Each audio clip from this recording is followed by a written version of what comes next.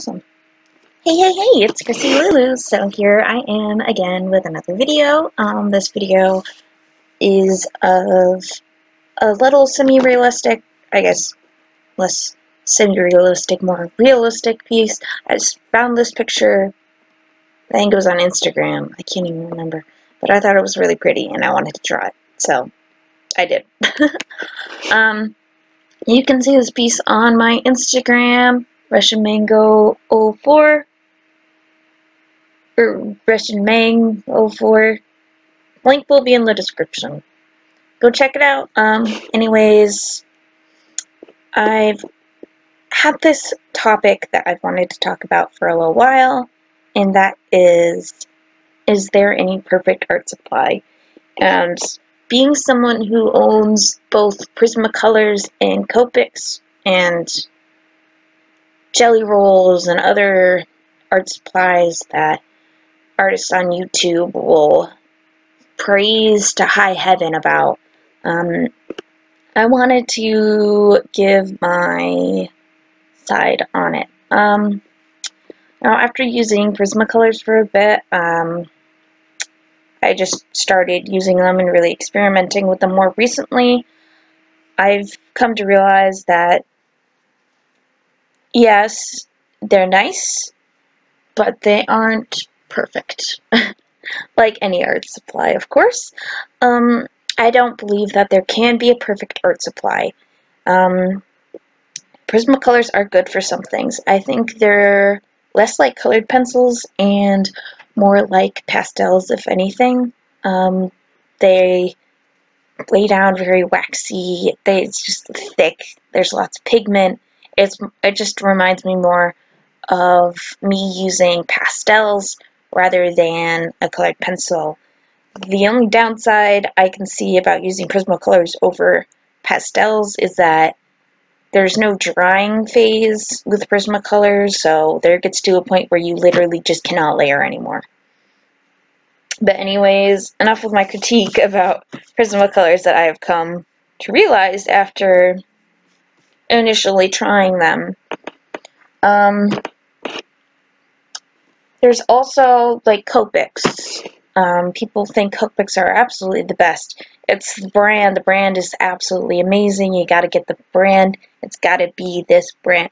So does brand really matter? Is kind of what I'm saying. Which I'm gonna say no. Copics, while I have noticed that they're really nice, and I love using them, it's just a pain after they dry out. I've had trouble finding any refills for them. I've tried many brands, as you've probably seen. I haven't done many Copic videos and marker videos in a while, but there's going to be at least one. At least one coming soon. It's in the works. I started a piece recently with them, so keep your eyes peeled. But, yeah, I have many different kinds of markers and such.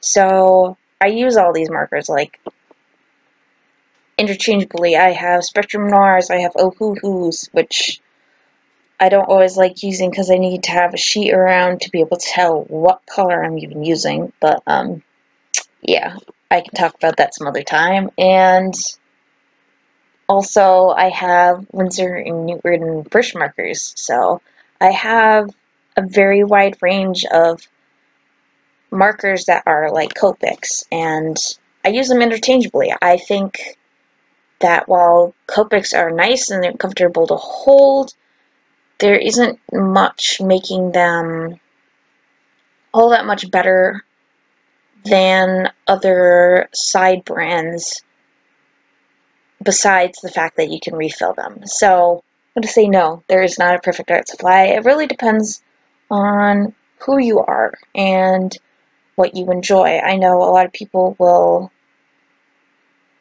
praise Prismacolors. They'll never use anything else.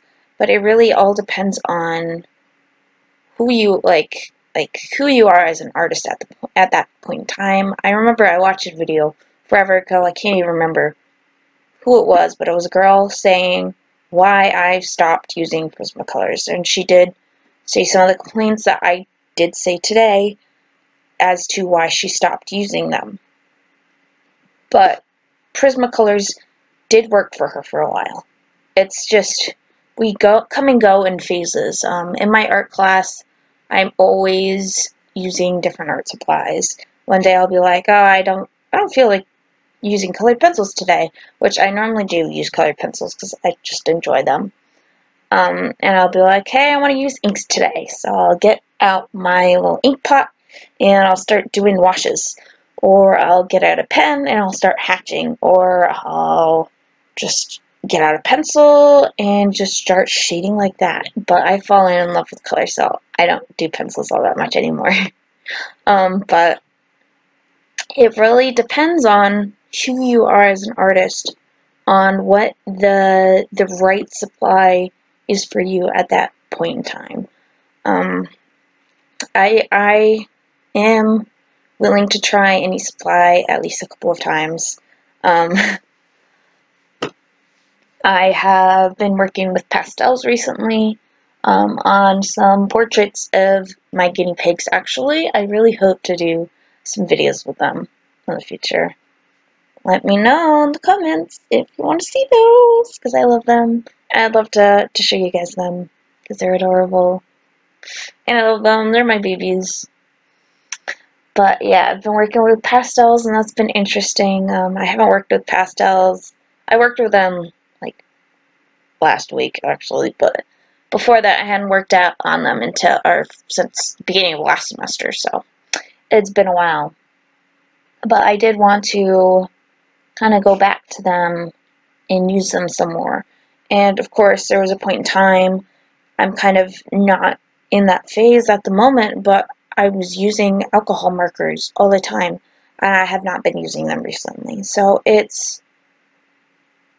I wouldn't say that you should buy the most expensive art supply just because it's the most expensive and you think you need the best to make art. Buy whatever you need for the time being.